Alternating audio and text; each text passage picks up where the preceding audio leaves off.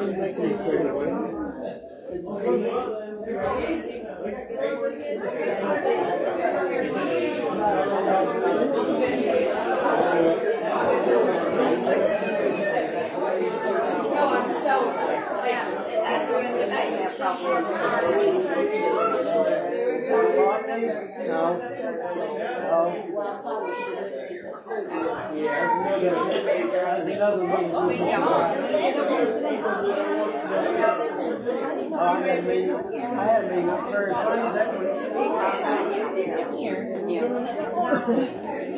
had a good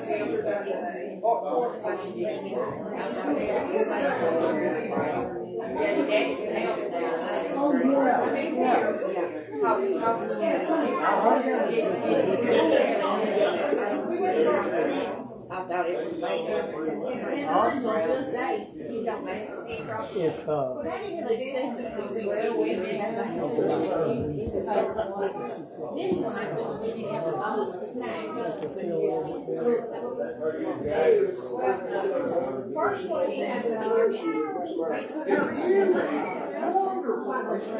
if emergency, you can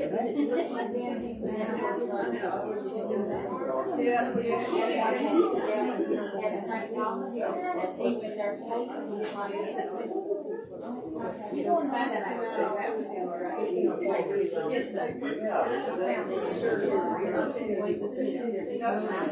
I don't have anything.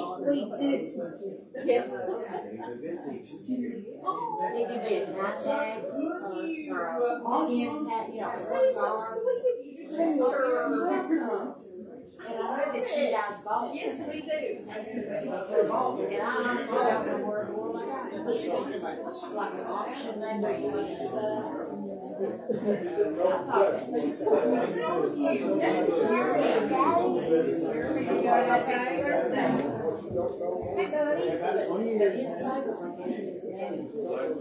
favorite is really likes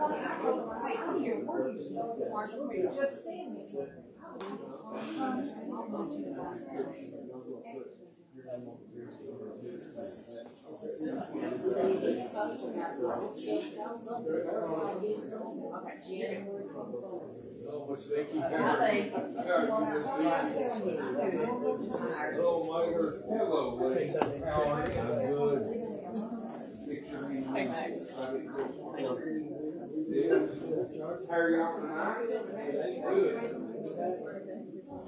Did he ever go to Dallas?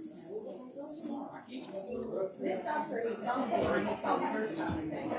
Yeah. Oh, really? It's the same doctor. As soon as I walked in, I looked at him, I was like, I'm good. That's going to be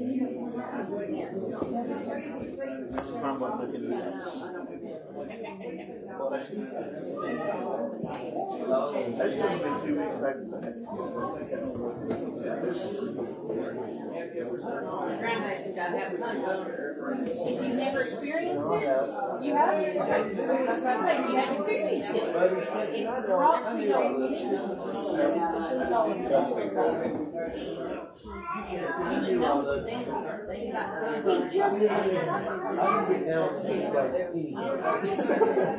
Especially if it's hot, but it's all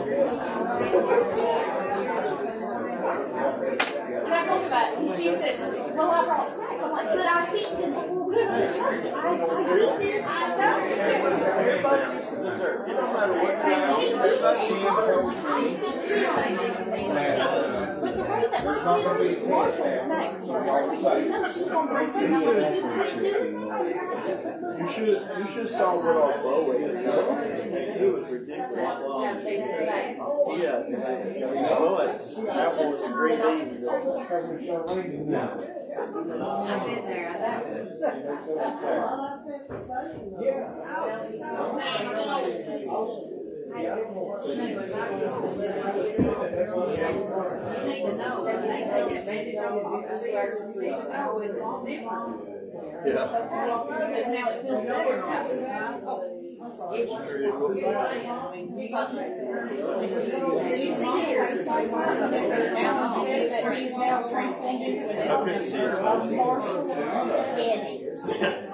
I like it. That's much like your house. That's funny. That will be fun. But then put my do not disturb. My dad, right at 7:30. Yeah, I'm gonna let you roll.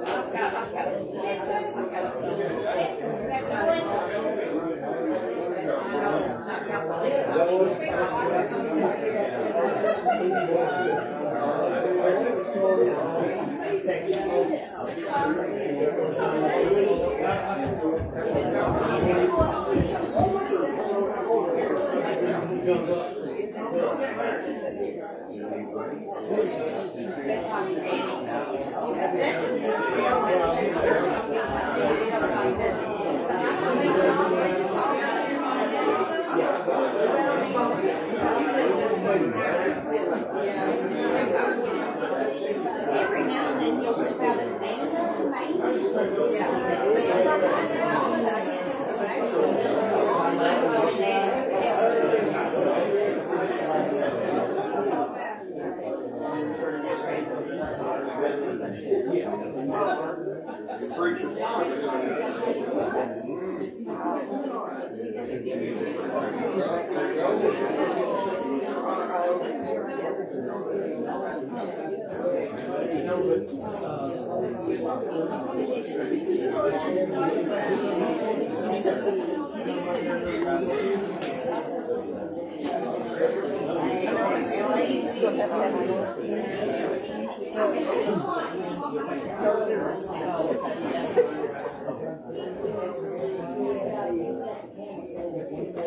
I think I got it.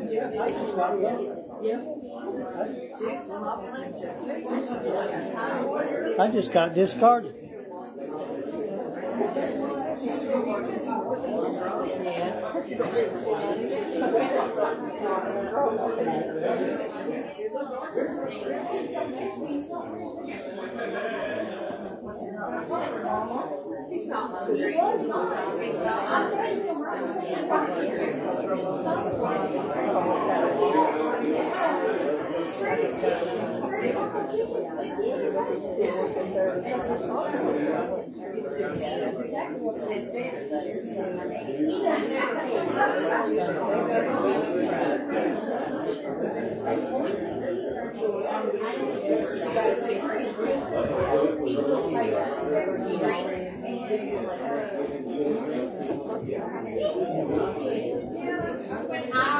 I'm about to say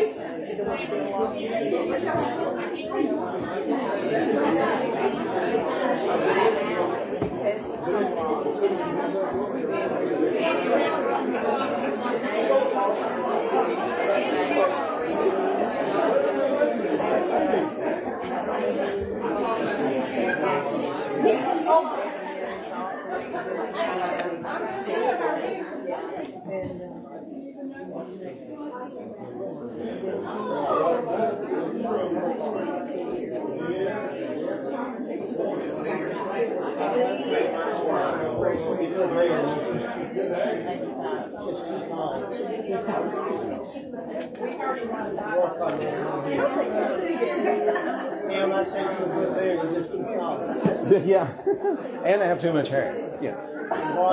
You said in the meeting I also have too much hair. Yeah. That's what he said. He said, yeah, that said me and Brother John were pretty good fellas, but we have too much hair, he said. Yeah. Well, you know, it's no. That neuropathy was real rough on him, wasn't it, Connie? He just got weaker. Several years. About 5 years ago, was it? I'd say about that. Yeah, didn't he? Of course, he was always a thin-framed man, and he would go off and do that mission work in India. And me and Connie are pretty convinced that kind of hastened his condition, you know, made it get a lot worse. No, yeah.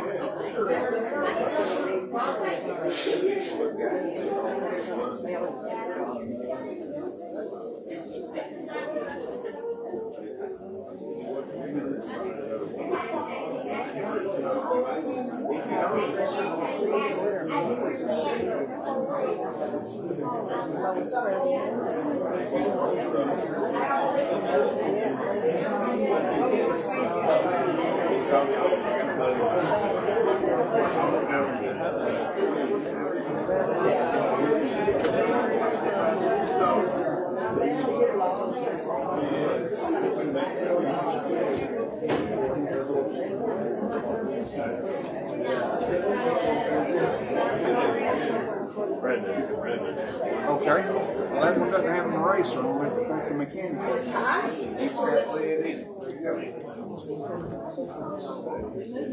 I'll take that. Okay.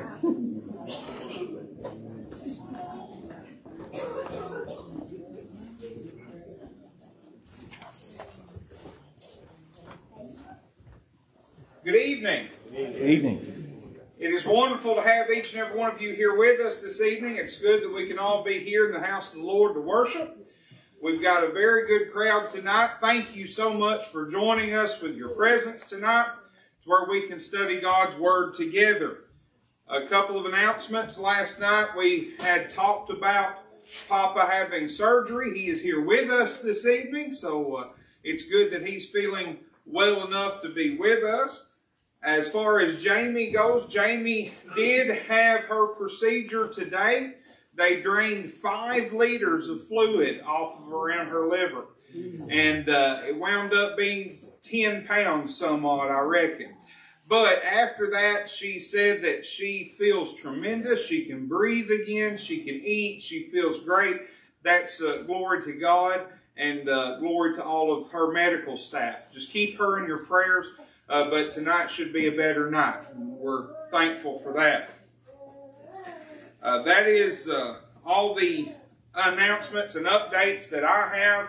Again, if you have anything else, see me after services and we'll get it announced tomorrow night and put in the bulletin for next Sunday. We have with us for our gospel meeting this week, Brother Tim McHenry has been doing a fantastic, outstanding job. Really has been laying it down. Like what I was telling Brother Jason.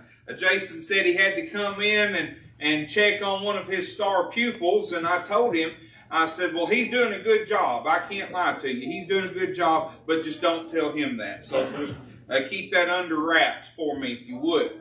No, he's been doing a fantastic job and really has encouraged us all. Last night was a tremendous lesson. If you did not get a chance to hear last night's lesson about dying on the vine, again, it is posted on Facebook and it is posted to the YouTube channel as well. If you cannot find it, see me after services and I'll give you the link. But you can catch up on all of the previous gospel meeting sessions and all the lessons that Brother Tim has given us. Again, Brother Tim comes to us from the wonderful state of Kentucky. He is the preacher for the Germany Church of Christ. He's been there for 2 years. His wife, Miss Connie, is with us this evening. He's been preaching since 1986. He is both a graduate of Tennessee Tech University and of the Tennessee Bible College. So we're thankful to have him here with us this evening. As far as families go in the audience, if you are a family with little ones, want to let you know that there is a nursery through this door right straight across the hallway. And if you need to use those facilities, there's my laptop and it has the live video stream going to it as well. So feel free to take advantage of that and be able to stay in with the lesson. We're very fortunate to have several preachers in our audience this evening, and that's the toughest part about a gospel meeting is to figure out which one's going to pray. Sometimes I think that we need to have it out in the parking lot to figure out, the best of the best. But this evening, I know that last year or in the spring gospel meeting, Brother Bob did a prayer for us. Brother Charles been here several different times. So tonight, if you will, our opening prayer, I'm going to ask Brother Jason Gann from the Campaign Church of Christ to lead our opening prayer. At the close of service, Brother Tim Long from the Bonner Church of Christ to close us out this evening. Again, we're pleased to have Brother Tim McHenry to deliver the message. Tonight, Brother Mac Britton's going to be leading our singing first song, number 390. I encourage you to take up a hymnal and join Mac as he leads us in song.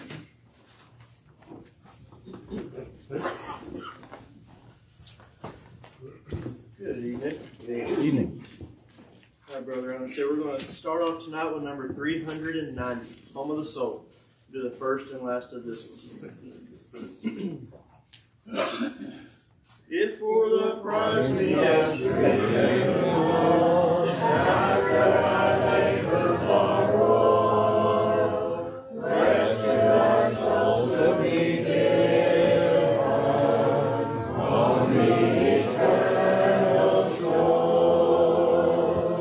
On the soul of the beautiful home, there we shall rest, never to roam, free from all care, happy and bright. Jesus is there, He is the light, oft in the storm, lonely are we, sighing for home, longing for Thee, beautiful home of the ransom beside the crystal sea. Soon the bright homeland adorning, we shall be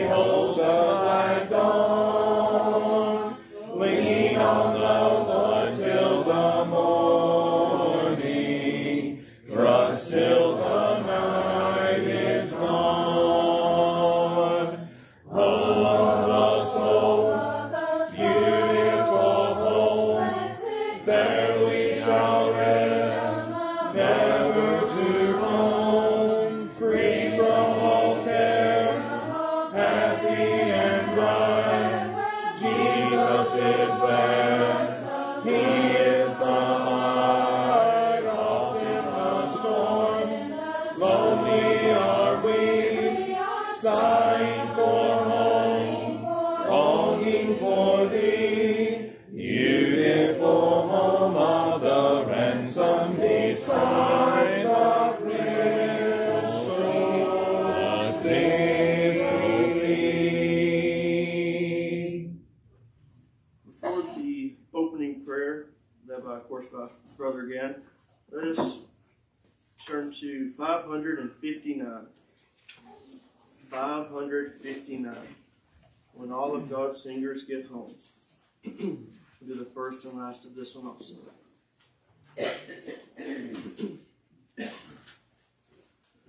What a song of delight in the city so bright, will be wafted beneath heaven's fair dome. Now the ransom will raise happy songs in his praise, when all God's singers get home. When all God's singers get home, where never sorrow will heartaches will come, there'll be no place like heaven my home, when all God's singers get home.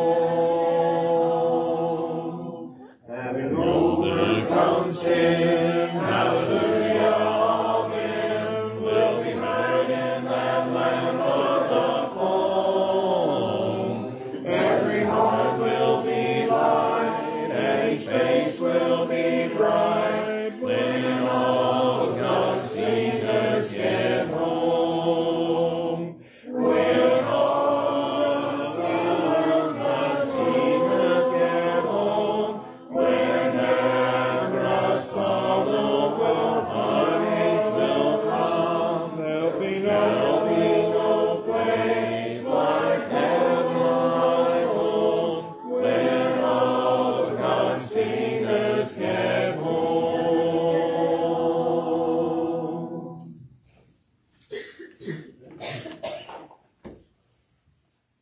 Let's bow. Dear God, our holy and eternal Father, who art in heaven, hallowed be thy name. Heavenly Father, we come before you with much thanksgiving in our hearts, thanking you for the blessings of this day, thanking you for the temporal blessings that we enjoy from day to day, the sunshine and the rain and the beautiful change of the seasons that we are experiencing. Heavenly Father, we're so thankful for the handiwork that we can look around and see a true artist having done all of this, and that artist being you. We're so thankful for your power. We're thankful for your mercy and your love and your truth and your grace. We're thankful for your Son, Jesus.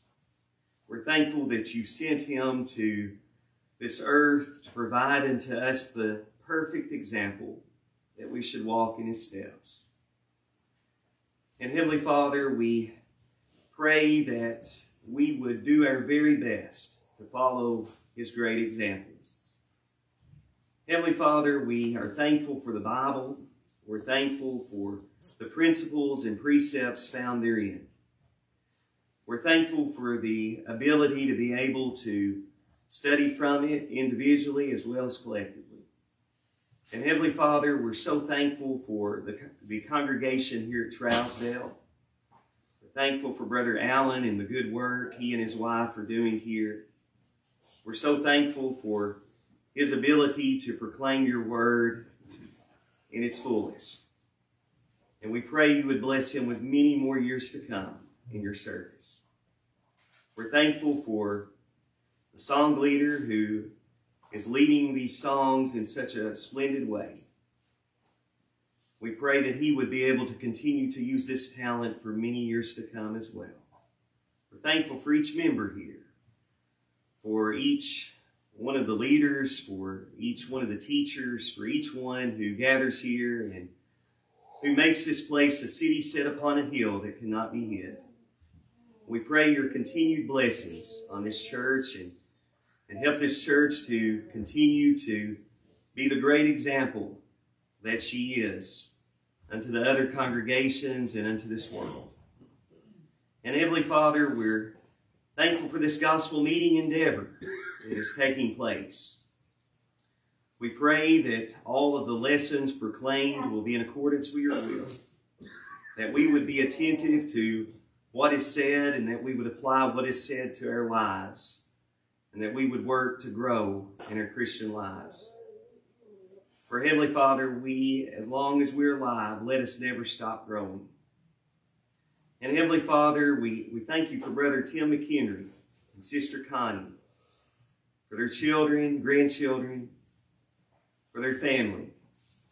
We pray that you would continue to bless Brother Tim and his work in Germany, that congregation in Kentucky. We pray that you would continue to bless him and that work there, as well as the work that he does in preaching and teaching in various places.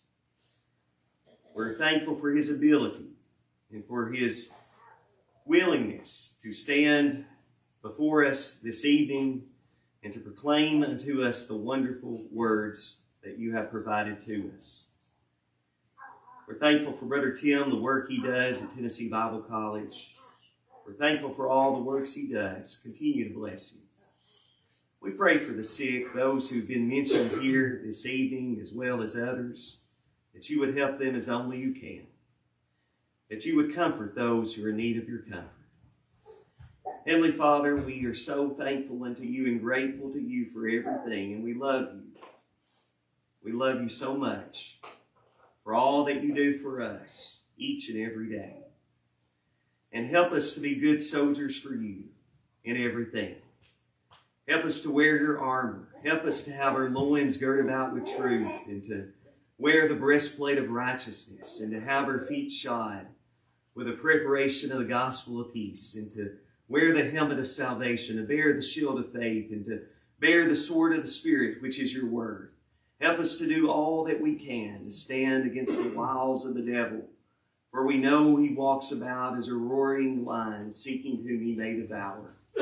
Help us to stand against him, and help us that when our time on this earth is over, and when we stand in that great day of judgment to come, that you are going to say those words that we so long to hear. Well done, thou good and faithful servant. Forgive us of our sins. We pray your will to be done. In Jesus' name we pray. Amen. Amen.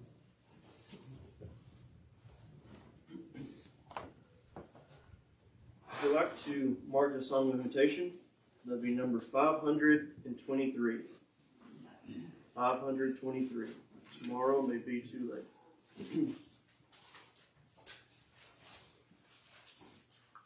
And before the lesson, we'll sing number 138.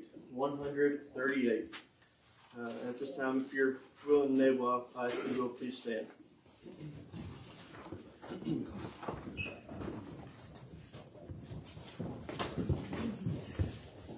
My hope is built on nothing less than Jesus' blood and righteousness. I cannot trust the sweetest frame, but only lean on Jesus' name. On Christ the solid rock I stand, all other ground is sinking sand. All other ground is sinking sand. When darkness fails his loving face, I rest on his unchanging grace. In every high and stormy gale, my anchor holds within the veil. On Christ the solid rock I stand, all other ground is sinking sand. All other ground is sinking sand. When he shall come with trumpet sound, oh, may I then in him be found, dressed in his righteousness.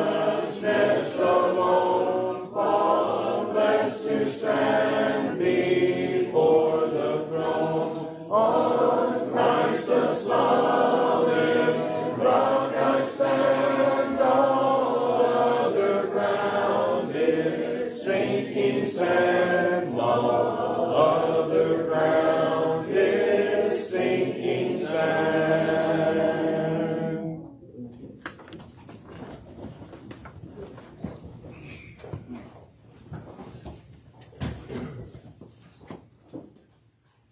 It's good to see you all tonight. I noticed that in anticipation of all the hot air about to be emitted, that the brother came up and adjusted the air conditioning. Y'all should be in good shape. I do appreciate those who are out here this evening, and especially those who are visiting, as I know the congregation does as well. I could say some more personal things about that, having heard and learned from various ones who are here, including those who are leading us in our prayers this evening. But in order for us to get right into the lesson and keep your attention and to be able to get in everything we need to, I believe I'll just start right on into it. If you were here with us last time, or if you were with us also on Sunday, then you realize that I've been trying to get us to focus upon the main thing, which is going to allow us to go forward in service unto God. That is, if we will keep everything from the love of God down to evangelism, that these main themes of God through the Scripture will allow the church to move forward. Because there is something that I'm not just a little bit, I'm a lot bothered by. I should have been more bothered about it in my own life, and I'm bothered about it when it comes to seeing various congregations of the Lord. You all here at Trousdale, now you know yourselves much better than I do, so you take this according to how it applies to you. Once again, the old phrase, if the shoe fits, wear it. However, I do remember, along with this point, a song. It's an old-timey song. When my soul is resting in the presence of the Lord, I'll be satisfied. Y'all remember that song, I'll be satisfied? Beautiful old gospel tune. Here's the thing about it. I wonder how many brethren ever took that to heart, though, because they strike me as being very satisfied right now. Right now. They're not looking to be satisfied one day when my soul is resting. No. They're satisfied right now with how things are. Status quo is good for them. They don't like it if brethren pass on and they don't get replaced in the church. They don't like it if they see their own personal family members struggling with morality, or their neighbors not coming to the Lord and them not kind of rubbing off on them, having the influence they'd like to. No. They don't like that, but at the same time, they're not moved enough to do anything about it. They're satisfied. And when I look into the Word of God, when I look at the history of the church, I see that there was definitely a lack of satisfaction with the here and now. There is a lack of satisfaction with living in this life in a lackadaisical way, or seeking to live life comfortably. No true progress is made with a soul until you press yourself, until you are pushed in the direction that you need to go in. Now, that pushing can be by the Word of God itself. It can be by somebody who is a Christian influence and using the Word of God in order to make you become something that you need to be. In other words, that person that loves you and realizes you have more potential, more talents you could use for God. But there is something that needs to push us, something to motivate us. You know, if you're here tonight and you're not a member of the family of God, you don't know where you stand with God, and you're not absolutely sure of your salvation, then you say, well, he's here and he's preaching to the church. I want you to know the reason I'm preaching the lesson I am is because the Trousdale Church of Christ loves you. That's why I'm preaching it. And if any soul is here and you're not ready for the Lord, the entire gist of the lesson is to train God's people to get to where they can make you ready along with them, so that we can help each other go to heaven. So it's not that you are neglected in the lesson tonight. However, the lesson tonight is geared toward the edification of the church, because the previous lessons, the one on Sunday afternoon, dealing with the big six, as we said, the motivations from the love of God to evangelism, the great themes of the Bible for Christians to be actively participating in and doing, and then the lesson last night on why the church is hindered, why it's suffering, and in some cases dying on the vine. These were actually lessons just preparatory to get you ready for tonight, which is the real meat and potatoes. Tonight's the thing. Now, what I mean by the theme? Well, tonight is an examination of the biblical methods and to say that the Bible way is the way forward. Now, there was a worksheet that was passed out somewhat among you all before. I'm not slavish to that. You'll notice I haven't even gotten into it yet.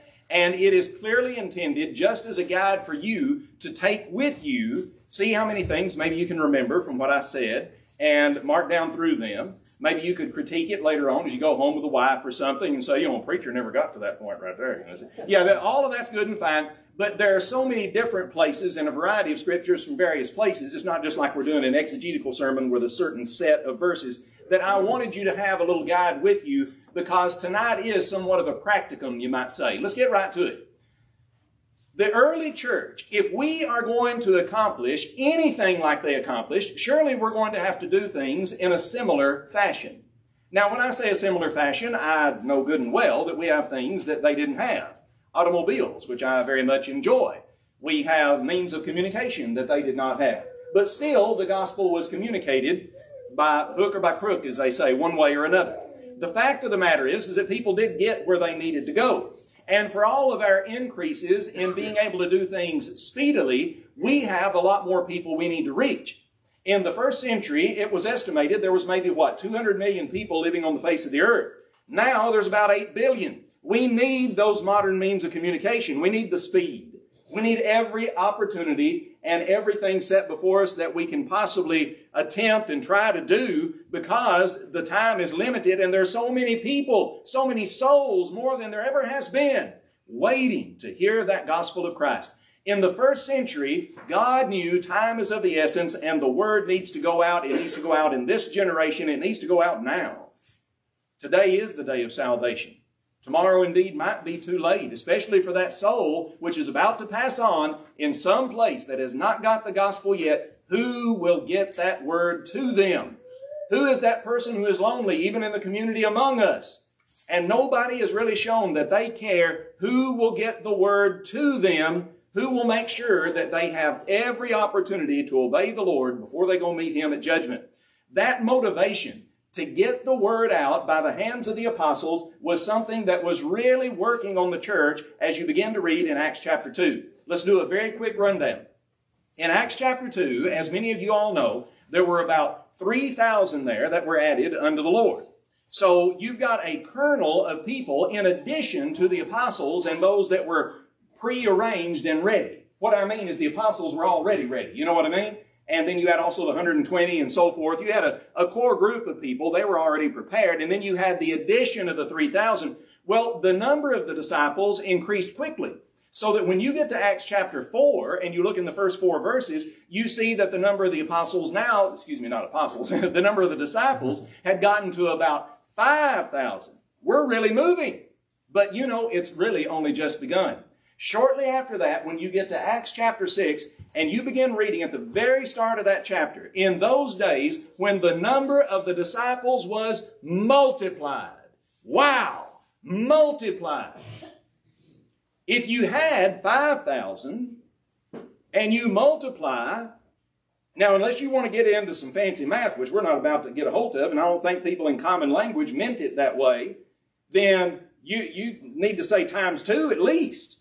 And it has been estimated by some who look into history and the number of Jews that lived there, in that area. There was a lot of Jews lived around Jerusalem. And you had all those that initially came in for Pentecost, and many of them would have stayed, right? You got all that things going on with the start of the church, and a lot of them needed help and stuff getting started out with God's way and word. Why, it's estimated by some the church could have grown by as much as up to 50,000. That's a lot. That's a bigger congregation than even the big mega churches that you see having television services and stuff on the networks. It was huge. Then the church was scattered under the persecution of the Jewish leadership, and the Bible says that they went everywhere, Acts chapter 8, but they took the gospel with them. They went everywhere preaching and teaching the word. Now that is an incredible model for every single one of us. The thing about it is that they didn't stop there. And when these people were scattered out, and when the apostles now began to branch out, because it does say there that they were all scattered except the apostles, but God's not satisfied. He wants the apostles themselves to begin to move, to branch out. And so one of them he was going to use to move and branch out the most was the apostle Paul. So he makes Paul an apostle, and he sends him out. He becomes the apostle to the Gentiles, as the Bible says. How did Paul go about his business? Now, this brings you to the little sheet that I gave you just earlier. You will notice in a variety of scriptures that in Acts chapters 13 and 14, Paul went into the synagogues and he was trying to convert the Jews. They got first crack at it. To the Jew was given the benefit of understanding the Old Testament law and the preparation for the coming of the Messiah. To the Jew were the initial promises of God and of the remnant that would remain unto the coming of Messiah in that first century. To the Jew were the prophecies where they knew that the time was at hand, according to what Daniel and others had said. To the Jew was the investment of God in the great Abraham and his descendancy and all that God wanted for them, which was for them to be saved. He wanted it so bad. But he's not going to make it. They get first crack at it. He goes to the synagogue. Let's stop here, church, and think for just a moment. Why does the church suffer nowadays? Well, first of all, too many people are satisfied. I already mentioned that. But since they are satisfied, what do they not do? They don't engage their neighbors. They don't know what their neighbors are about. They don't know what religion their neighbors are. They don't know what religion anybody they encounter is, even among those that maybe they pal around with in hobbies or clubs or at work. They just don't know them. They don't know them because they would find it uncomfortable if they were to actually be around them when those people were doing their praying or doing whatever it is they do. Now, you're not supposed to loosen your own principles, give up on some things and say, well, I'll skip church because my buddy wanted me to go with him and I want to see what that's all about. I didn't say do that. There are other ways around that. But you've got to know and engage your friends and the people that you know. And there's more than one way to do that.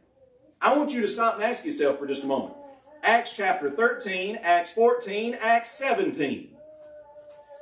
Those Jews, by that time, are still participating in a religion that has been nailed to the cross. The law of Moses is gone. And they're still doing it, right? They don't need to be doing that anymore. Where does Paul go? Does he say, well, I'm above that now. I'm too good to be going in there with them Jews. Well, I used to be like that, but I'm not that way anymore. No, he came to a community. He said, where's the synagogue? And he went in there and he visited with them. Now, I believe there's a lesson in that for us. Furthermore, Paul went into the marketplace areas in order to find conversion and prospects. The Gentiles are not going to have a temple or synagogue worship like the Jews did. And in fact, many of the places that the Gentiles would resort to, Paul can't go there. He's not going to go into the middle of some kind of big immoral scene where they would have temple prostitutes and practice the various things that they did in the Gentile heathen temples. He's not going to do that. So how is he going to engage the Gentiles? He goes to the marketplace. You all know good and well, don't you, what the marketplace is? It means nowadays when you're at the grocery store, when you're at Walmart, when you're at the flea market. You know that as well as I do. There's interesting things that happen. I have really not taken advantage of this like I should. Because sometimes my thoughts have been so selfish. Now, I'm making confession to you all. And I hope you can appreciate that I'm not up here just to, clear my soul because y'all wouldn't know what I did or didn't do. I'm just saying that I want you to realize if you've been the same way in your life, we can change. I've been over at the grocery store before and, somebody stopped and started talking to me and they start telling me all kinds of stuff. And it's like, man, I'm here to get some milk and eggs and, you want to make confession and I need to be somewhere and I did. That was the perfect place. That's where Paul went in order to get his contacts, wasn't it? That's where he's at for that very purpose. And here I'm acting like, no, I got my bed. This isn't the time nor the place, like I have to arrange some formal meeting or something. Yes, if you'll come meet me on Tuesday night at 6 p.m. over at the church office, I'll make sure that the suit is on and that, you've had time to clean up and eat some supper, and then we'll talk about this in a serious man-to-man kind of way. He's trying to talk to you. Because that's on his mind. He didn't care about the loaf of bread his wife sent him to get. That's not what worries him. What worries him is what he sees the preacher and is wondering about and what he's talking to you about. Maybe he won't even address it directly, and it takes a little time, and you got to kind of pull him in because you see, he's got something on his mind. I'm not saying just go hang out in Walmart, although a lot of people seem to for weird reasons. But I'm just saying that if the opportunity arises, no matter where you are, take advantage of it. You know what happens with the church? We don't realize that there are many opportunities to be engaged in the public sector because we know that it is going to be something different that draws us out of our comfort zone. So over in Tompkinsville, they have regular times, fairly regular, in which they allow anybody to come and set up a booth. And in that booth, you can sell or give away pretty much anything on most occasions. On really big occasions, they might tell you you can give away stuff, but you can't give them any water or something because we got food vendors and stuff, and you just can't do that. But on most of them, yeah, you can just give the people anything. Do whatever you want. We have things like Bible drawings. Tell the ladies, we all make some various kinds of cookies, and we'll bundle them up. You see what I mean? And then we just give it out. This next one coming up, of course, we're going to have all kinds of junk candy in it, and we're going to decorate the booth up and everything. But you say, well, what do you accomplish by that? We are there to engage the people and to interact with them and to let them know. Here is somebody that if you're interested, just put your name right there, and we will send you some Bible material. You get to keep it absolutely free. If you want to send it back, we'll grade it and get back with you, like a Bible correspondence course. Over here is some free literature if you're interested in that or something, or if you know somebody in your family, just take it. It's all right. Well, over here is some pens. Got information about the church on or something. You need a pen to write with. Maybe you want to take some notes about something you saw here or whatever. Take one. Take it with you. We have all kinds of stuff there about the church and for the church, and we just present that before the people. Now somebody says, well, if you do that, what do you hope to accomplish by it? Number one, we try to do all that we can in order to get definite contacts. Only those who have a religious inclination will actually interact with us, and therefore we immediately get a whole list right there in front of us. Number two, you have opportunity sometimes to present gospel truth that you would never have had opportunity before. Case in point, recently at one such event, there was right up from us. Now, it wasn't the very next one, but it was the one beside it. And there was another religious organization that had set up a booth. Brethren, let me say this as kindly as I possibly can. I don't know how to say it in a politic way. I'm going to say it in a way that hopefully will make it to where you don't misunderstand it. The only people that have a right to evangelize are God's people. Anybody else that says, I've got this other religion out here and I want to push it. I want to be evangelistic about it. All right, look, you want me to leave you alone? I'll leave you alone. But if you think you have the right to push it, I've got the right to push back. Now, they had their own booth thing up there, and actually somebody came from that booth over to ours. And they wanted to talk to me about the name of God and a variety of things that I didn't consider to be particularly significant. And so we're going, and of course we had Bibles out there, because like I said, we were giving away Bibles. And we had a drawing for, and boy, I was getting all kinds of good contacts, addresses, and everything. I think they was jealous. Anyway, because I was getting all these names and addresses and stuff, because we had these nice Bibles, and I said, look, give me your name and address. We will engrave the winner for you, and we'll get it back to you then. We'll bring it over to your home. So recently I went out with an elder, and we were bringing it back to their houses. Well, anyway, this person came over and wanted to talk to me about a few things. And it gave me an opportunity to present a thing or two from God's Word in a nice way, just casual conversation, that probably that person would have never allowed me to present to them or never have been able to see that side of me if they were listening to me, say, preach from the pulpit, if they happened to ever show up, which I doubt they would. But they, on that occasion, were able to just kind of stand there while we happen to have a Bible on the table, and I'm able to say, yeah, but let's look at this one over here. Isn't that interesting? And let's look at this one over here. Yes, that's a beautiful passage. I agree with that. Sometimes they want you to argue, and when you won't argue, that really gets them, because why argue about something? Yes, that's great. Beautiful passage. I agree. And so anyway, the thing about it is it gives you opportunity. You must engage people. The Apostle Paul engaged them. That's what gave him the opportunity to present the lesson that he gave on Mars Hill. That's what gave him the opportunity to get a lot of churches that were mixed, both Jew and Gentile in background, and cause the church to establish itself and grow in that area, because he was teaching at the synagogues first.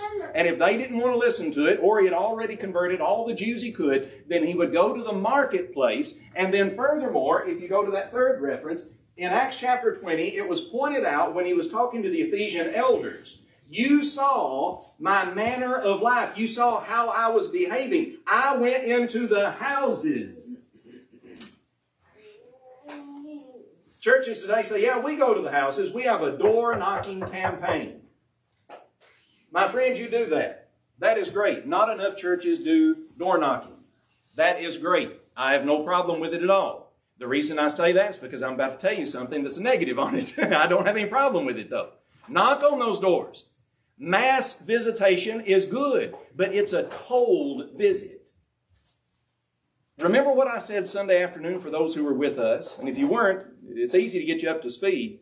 The first and greatest commandment and the second like unto it.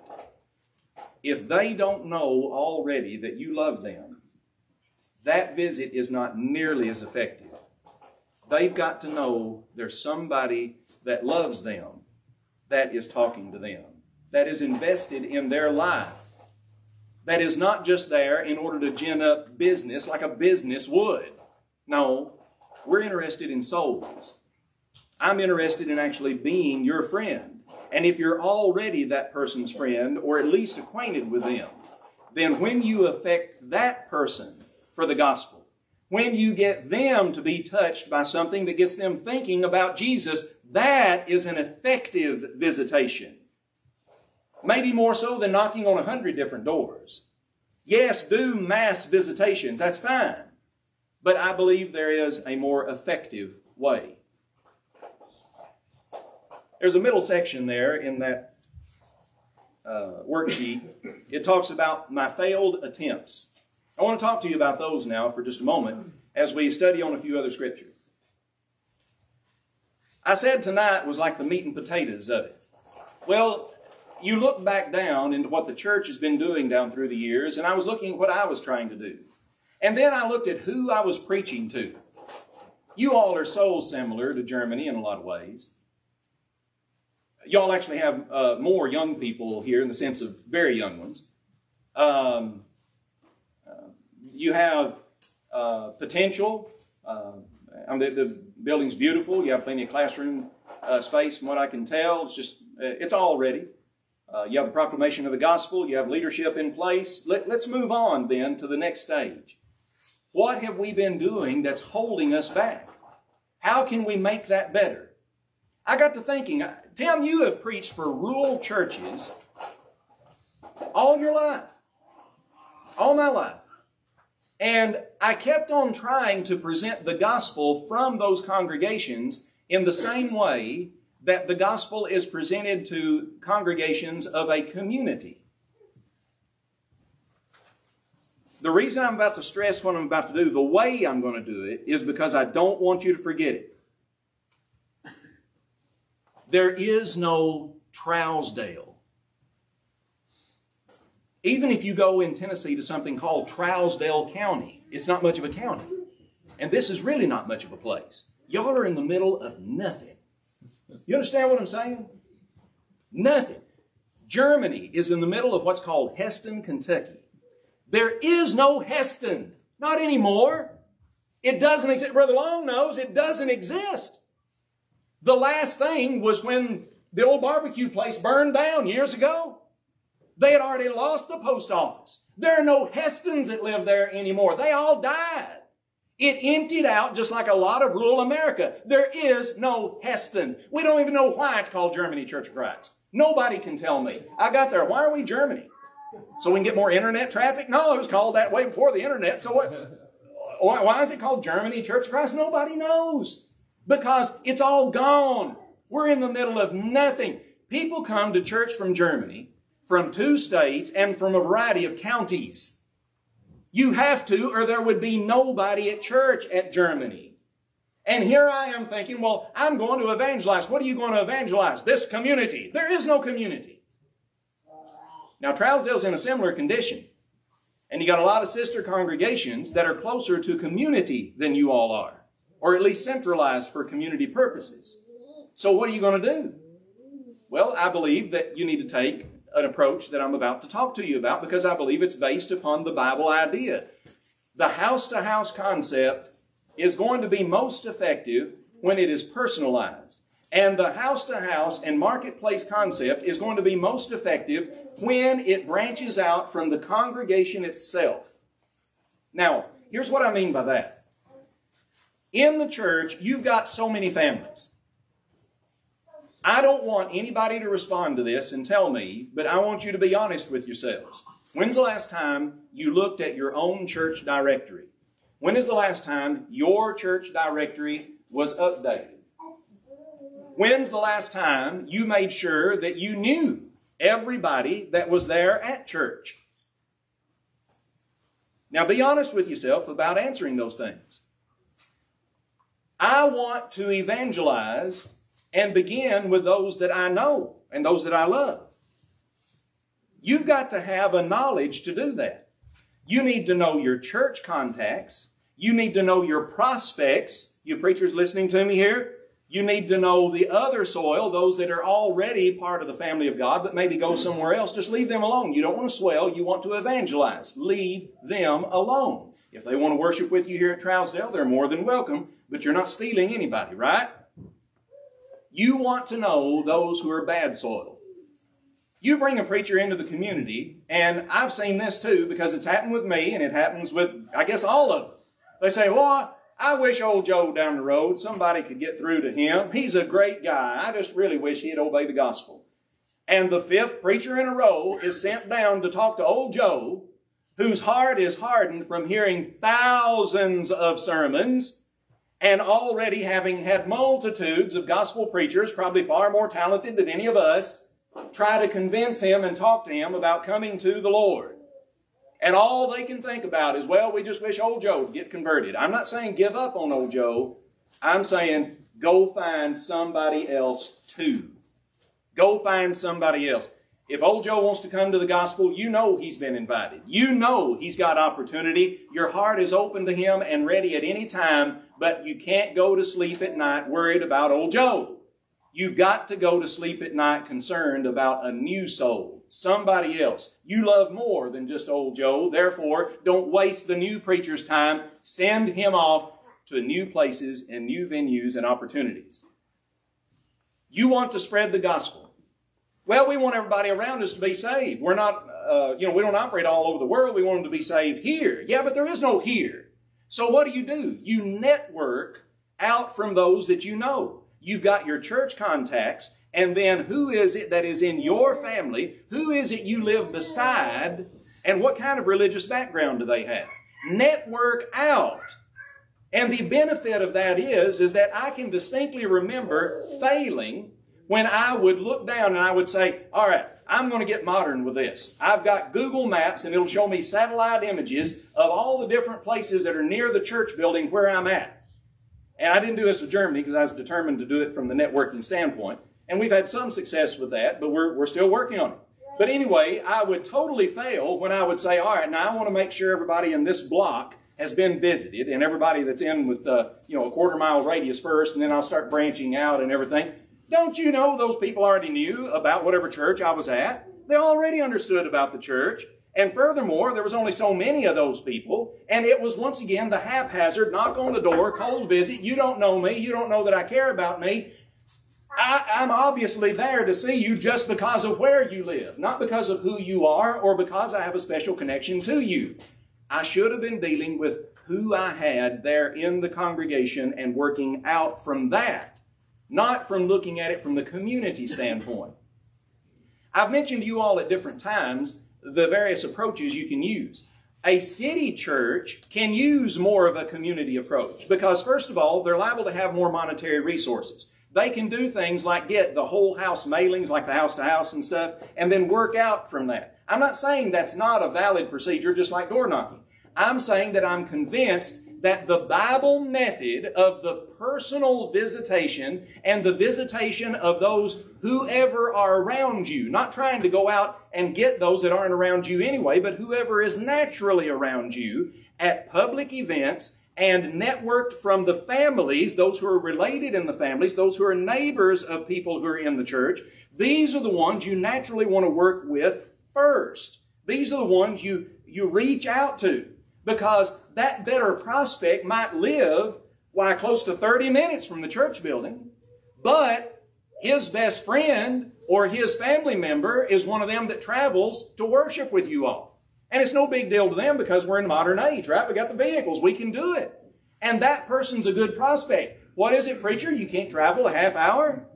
Boy, I was put to shame. A while back, Brother Jason Thompson from over at a nearby congregation was telling us some of our Latino brethren, just like when you want to get a good job done quick, then a lot of times the best thing you need to do is just hire your own about 5 or 10 Mexicans and just tell them to go at it. Just go at it. We couldn't get a new porch put on the Germany church building to save our lives. 2 years we worked on that. Finally, we found this Latino fella. He had it up in 2 days. Boom, he just did it. When we found him, he said, yeah, I'll do it. The other people said, no, I'll get to it one of these days. Well, I'm swamped. I don't know if I can get to that or something. He said, yeah, I'll do it. And he just did it. Did a great job. But they just worked like dogs. Now, the reason I tell you that is because that is also the case somewhat in the church. They started the Iglesia de Cristo over at the Rock Valley congregation, which is near Germany. And they're very close to us, and I was somebody who was involved in the beginning of that congregation, of the Latino congregation, and went to some of the Bible studies that got it going with the help of a Spanish-speaking preacher that was coming up from Putnam County that was supported by the Jefferson Avenue congregation. That was Brother Bo Perez. You might know him, Brother Gann, from over there in the area. But anyway, he's since gone back to Nicaragua so that he can try to evangelize his own people. Isn't that sweet? That's really nice that he would be thinking about them so much. Before my health goes, I got to go back to my people and my family. I got to teach them the gospel. Wow, that's powerful. Give up America to go down there. He wanted to do it. Anyway, this guy was telling me that was, Brother Jason was relaying the information to me, Brother Thompson was. He said this guy in the Latino church was talking to them. He was all excited. Well, what are you excited about? There's a fella, and this guy was from over further in East Tennessee, the Latino man was. There's this guy up around, I think it was Bristol or something. And boy, he's interested in a Bible study. He wants to hear the gospel. Isn't it amazing? I get another Bible study lined up. The man only lives 2 hours away. 2 hours away? You going to go for a weekly Bible study, go visit that man who lives 2 hours away? Yeah. Isn't that great, brother? We're working on him. This could be it. He seems like a really good prospect. That was nothing to them. The idea is where's the soul? Where is the person who needs the gospel? Let's take the gospel to them. We got to have some of that. We got to have some of that spirit. If we don't have that, we're never going to make it in America, brethren. God's grace will go somewhere else, like India or Nigeria or something. They'll export the gospel, and the whole nation will go down, down, down. You think it's bad now? It's nothing when God takes the grace away from you as a people. Happy is that people whose God is the Lord. Righteousness exalts a nation. If we are not the salt of the earth, and if we don't give them enough light, then it has impacts unto our whole nation, and it will have impacts upon our children and our grandchildren, and we don't want that, do we? We're fighting for the survival of our people. We love them. We want to see them become Christian. Community evangelism has been tried, and in the rural setting, I'm convinced that it fails. Family and friend connections, networking evangelism is definitely the way to go. Many times, we have brethren who have the very best of intentions. They are trying many different methods in order to grow the church and to edify the body of Christ, but they don't work it. Now, when I say don't work it, I'm not being fussy like I was last night, and I was just generally fussy then when I said you can't even have the gumption to change your church sign, that kind of thing. Tonight, what I mean is that they don't follow up like a business would follow up. If you would do it in the world, why can't you do it in the church? So, a church has Vacation Bible School, okay? You can draw in people and young people in families like you would never get for a gospel meeting in a Vacation Bible School. It doesn't mean that VBSs are inherently more evangelistic or that the time of gospel meeting has just come and gone. If y'all believe that, you wouldn't be here tonight. What it does mean is that it's a prime opportunity because the people don't see a VBS as something that is sectarian in nature. It is so easy, isn't it? Isn't it just like, just as natural as a smile on a baby's face for you to just tell your neighbor, say, hey, we're going over to VBS tonight. Your kids, are they at a loose end? We'd love to have them hop in the car. They just go with us to VBS. They might tell you no to any number of religious activities here at Trousdale. If it's a VBS, they'll say, hey, y'all want to go? Yeah, they say they're all for it. All right, hop in the car, kids. When you have them back? Oh, I have them back about 8:30 or so. All right, yeah, all right, we'll see you later. Hope you have fun. They get over there and you teach them Bible. We have all these churches having these incredible VBSs. I go to them and they're all good. I mean, VBS is fun, isn't it?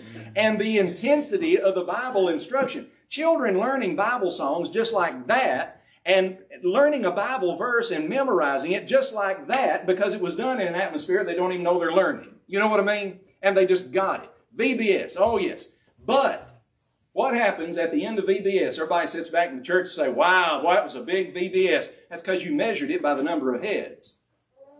You didn't measure it by what you actually were wanting to get out of that. And that is a soul that comes to the Lord maybe later on down the road. What should you have been doing? I ran across, well, ain't nobody else here from, don't you tell them none, Germany over about this. I got a little feedback. The teachers were a little uncomfortable with it. They had a lot to do in their classes at VBS. And last year in our VBS, I had pressed them. I said, look, you've got to get me in your class. I need those names. I know you got little ones and it's hard to get the information out. Please, I need the names. I need where they live. Okay? Who's mommy and daddy, are y'all? What's the deal? Where's my connection? Give me a phone number. Give me an address. Give me something. I want a roster in your classes. I want y'all to work that. Well, I got word back from one of the male members and them teachers say, that's rough on them because, they come in there and they have a definite amount of time. They have this huge lesson to give. And you got different kids each night, and it's really hard to juggle that in addition to all that we were telling them to do. Well, I started to go easy on them this year, the last Vacation Bible School, but in the end I decided, no, we're not going to go that route. I'm not going to let this VBS go and me not know all these different little young'uns that showed up and not have them for my prospect file. I gave it to them anyway. I don't care if they're a little put out with the preacher telling them, here's one other thing you got to do. That's too bad. I'm here to evangelize those little souls maybe someday in the future. You ought to be in for that too. Give me that name. I don't care if you have to sit him down in the corner and give him a crayon and have him spell out something you can't understand he's saying or something. Give me the name. Give me the address. Who's his mommy and daddy? Inquiry minds want to know these things. We got to know them if you're going to follow up. You got to work it. If you're going to have the VBS, we're wore out. We had a big VBS. The work has just begun because that gave you the opportunity now to have an influence and to reach out to them. Those little children went back into that home with that mom and dad who said, y'all want to go to VBS? Ah, sure, hop in with them. That's fine. You go now back into their home and they have a connection to you. Now, we treated them just as good as we could. And your children did so good during Vacation Bible School time. Did you know that we would love to be able to instruct them every Sunday? Can you not let them give that a try? And so next thing you know, maybe they let the children come at regular church Sunday school. Next thing you know, those children are so worked up, you couldn't get anywhere with them. But they were talking to mommy and daddy and they said, come with us, come with us. Ha-ha. See, you didn't have to say a word, did you? Here they come. Folks, networking, evangelism. Work it. The follow-up. It's so important. There are some who are ever learning and never come to a knowledge of the truth. How can we ever get them to the point of conversion if you're always just, well, teach them, teach them, teach them? No, you actually got to finally get them to the point where they're in a Bible study, they consider the invitation of the gospel, and they obey it. You have to actually draw things down to the point of impact. I've got to actually get serious with somebody and get them to talk to me about the gospel. It's not enough just to hold an event for them. I've got to follow up and work it. I've already mentioned to you about various things that can be done in the nature of working in a community and making sure that you understand that when you do that, there are going to be people who disagree with you. This will come naturally in various ways. I'm not sure here how the church encourages and supports the various things that Brother Northcutt has planned in his evangelistic work. I know that one of the things that the churches are interested in around the state line is radio work. I'll never forget the time I was at the radio station, because sometimes I like to do it live. I've had a program in the past called Talk Back Tuesday, and they can call in with live questions, you know, and I answer them on the air and stuff.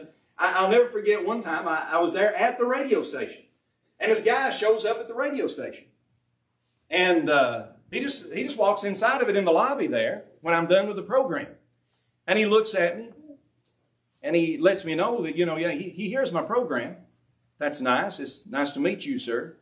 And he said, sometimes some of the things you say make me so mad. Well, I sized him up and I said, let's go talk about it outside. I'm just kidding. I did want to take it away from the, you know, the radio business there, you know. But I wasn't sizing him up. I just said, no, let's just go talk about it. Well, sure enough, he calmed down so quick because, you know, I was just matter of fact about things and easygoing, and he became very easygoing himself and stuff. He just wanted to let me know, I guess get it off his chest that, you know, when I said some things, that really rubbed a nerve. It rubbed him raw. And the thing about it is that the apostle said there in 1 Corinthians, in that passage in 1 Corinthians 16:9, there's a great and effectual door open to me at Ephesus, but there are many adversaries. Many adversaries. If you present the gospel to people that some have not heard before, well, they're just not going to like it. And you're not going to make them like it because it goes against their manner of life. It goes against something from their family background. And for whatever case, they're going to shut themselves off to it. They're not going to like it. As long as you're prepared in courage as a Christian, then you can deal with that, because that means the word is getting out there. It's actually a good sign. Woe unto you when all men shall speak well of you, because so they did unto the false prophets of old. Isn't that what Jesus said? I know that's what he said. And therefore we ought not to think everybody is going to say, oh, well, Trousdale Church, great church, Germany Church, great church. No, some people are not going to like you when you push the gospel, but push it must be. There are all kinds of things that you can try. In the end, you finally have to talk to somebody about the Bible. Somebody in the church says, preacher, I could never do that kind of thing. Yes, you most definitely can. You don't have to know how to make a presentation. You don't know how to do hardly anything. There are some of the simplest, most straightforward little Bible lessons that you can give somebody. Just tell them, say, hey, can you sit down with me and us fill in these blanks? You take one and I'll take one. You take one and I'll take one. And go right down through it. There's a little 3-booklet Bates Bible study that is put out, and it's fabulous. There is a more expansive open Bible study, or the Fishers of Men Bible studies. It'll take them through 10 or 12 lessons if you want to get fancy with it. There is still the old-fashioned Joel Miller DVDs that you can use on them if there's somebody that's an older person and don't mind the little hinky graphics in it and stuff. But we've had recent converts off of that. Showed them to 2 different ladies, converted both of them because they could see, yeah, that's the truth, all right. And it was easy. You sat down, you pushed in the little disc, and we watched a movie together. You say, well, I don't know how to evangelize somebody. When they get interested in baptism, you sick Brother Allen on them, he'll take care of the rest, okay? But in the meantime, show them the video, give them the little thing, and say, let's fill out the cards together. Any method will work as long as you're going through that Bible, my friend. Get them into that Bible. It's not that people don't want to study the Bible. They're scared. They're scared it's going to change them, and it will. They have a right to be scared if that's all they're afraid of is change. But some change is for the better. And once they can see how much better, then they need to become a Christian, and hopefully many of them will. Well, there's many other things we could touch on along this line. But I want you to understand that this was such a powerful theme of people like the Apostle Paul that in his life, he said in 1 Corinthians chapter 9, down in verse 22, I have become all things to all men, that I by all means might save some. I want to save somebody. You want to act like a Gentile? You want me to be in that culture? Fine. What is your culture like? I'll talk like you talk. I'll dress like you dress. I'll get to know you and however y'all structure things and all that. All I want you to do is be ready for the judgment of God. You're somebody who is, out here and you're from a different generation or me or something. Fine, I'll get down on the floor and play with your kids. I'll let you know that I'm not somebody that's separate from you, maybe by a few years in life. At one point, he even said Paul the aged, right? But you can imagine him looking out at a young family or something and saying, "Hey, yeah, you all right? Let's go over to the arena to the ball game or something. While we're there, I want to talk to you." Okay, pops, let's go. He said anything he could do, because he didn't know.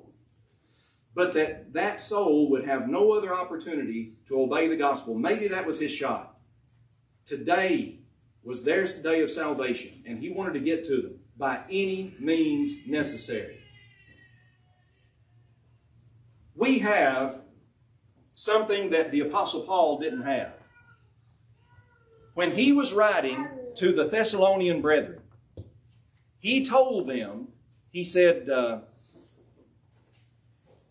I don't want you to think that the time of Christ is at hand in the sense of right now. First, there must be the falling away first and so forth. Remember, he taught the Thessalonian brethren about that? See, God had revealed that to him. He didn't know when Jesus would return, but he knew that certain things prophesied had to occur first. For example, Jerusalem hadn't been totally destroyed, and Jesus had given that prophecy, right? So certain things are going to happen. So you all are waiting around and say, oh, the Lord's going to come back any minute. We want you to be ready for God, he says, but it's not happening right now because it's always at hand. It's nearby. God can have judgment come to you personally, but the second coming, no. It's not right now, he said. My friends, I can't tell you that nowadays. I can't tell you that. You can go out those doors and start going home tonight, and we may not make it. It's that uncertain. There is no other promise that we're waiting on. Do you all know that? There is nothing that hinders the commitments that God has made in His Word. There is nothing that holds back from the standpoint of God saying, well, so-and-so's got to be born in history before so-and-so occurs. We are totally at His will. And if He says, tonight is the night, then Jesus is coming. I can't tell you you have time to do any of these things. What I can tell you is this. Right now, today, is your day of salvation. What if tomorrow is too late? Right now is an opportunity for you to commit yourself and say, I want to work in God's family, and I want the Lord to help me in this, and I want you all to pray for me to be stronger as an influence on others and stronger as a Christian so that I can make it. If you have thought about making that confession, then the Lord's waiting on you, because He doesn't tell you you're going to get a chance to make that confession tomorrow. He didn't give you an opportunity maybe to put into some big grand plan that's going to work 5 years down the road for converting that loved one, but you can make sure your soul is ready tonight. And that's what we want to make sure in this gospel meeting, is that everybody knows every night before you leave those doors, he that believeth and is baptized shall be saved. God will receive you. He loves you and has shown you that through Jesus Christ. If you'll come to Him and promise to work for Him, it's a lifetime of beautiful service, of a challenge that opens up unto you such a world of love and friendship that you will never regret coming to the Lord, and then in the end, eternal life. Everything is to be gained, but only if you say yes to Jesus, if you come to Him as we stand and sing. Today is the day of salvation. Tomorrow may be too late. There is danger and death in delaying, except God's saving grace. His life on the cross He has given. Oh, come while yet you may. Is earnestly pleading, oh, make no delay. Tomorrow may be too late. Today is the day of salvation. Tomorrow may be too late. The judgment day, brother, is coming. Prepare ye for that day. His pardon and mercy He offers. Obey while yet you may. He'll save you from sin and bring sweet peace within. Tomorrow may be too late. Today is the day of salvation. Tomorrow may be too late.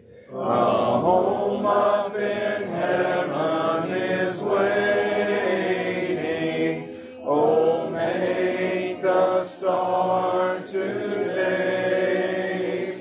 Repent and confess and be baptized. There is no other way. Give Jesus your life and thus walk in His way. Tomorrow may be too late.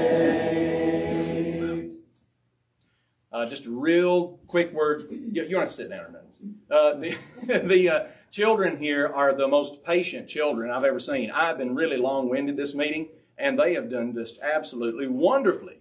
I mean, I'm either preaching them asleep or they're just that well behaved. And it could be a combination.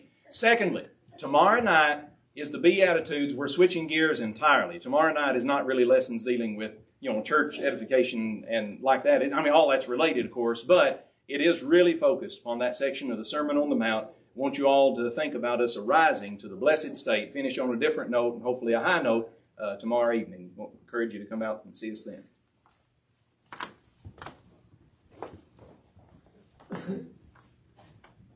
I'll say as far as the kids go with long-windedness, they're used to that. So, okay.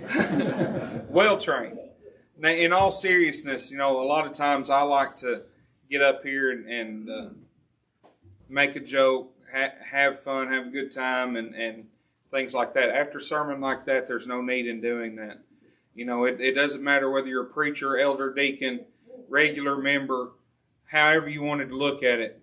I think that lesson right there all encouraged us and challenged us to do better on our evangelistic efforts and how we can accomplish and win our goals. Tremendous lesson. I know I've said that every night, but that one really took the cake. Thank you. It's been a privilege to be able to worship with you here this evening. We have one more chance, one more opportunity. I know that many of you have your own congregations to go to, and that's fine. Again, I will reiterate that the lessons are all on Facebook and YouTube. So after you get to church, if you want to on Thursday night, go back, look it up on YouTube, on Facebook, and pick up the lesson that you missed. Because he's done a fantastic job. We're looking forward to a humdinger finish. There you go.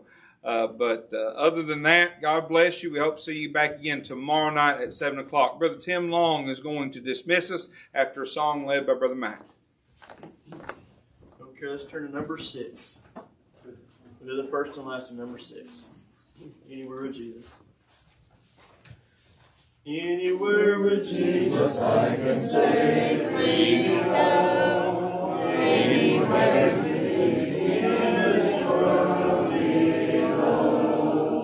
Anywhere without Him, dearest joys would fade. Anywhere with Jesus I am not afraid. Anywhere,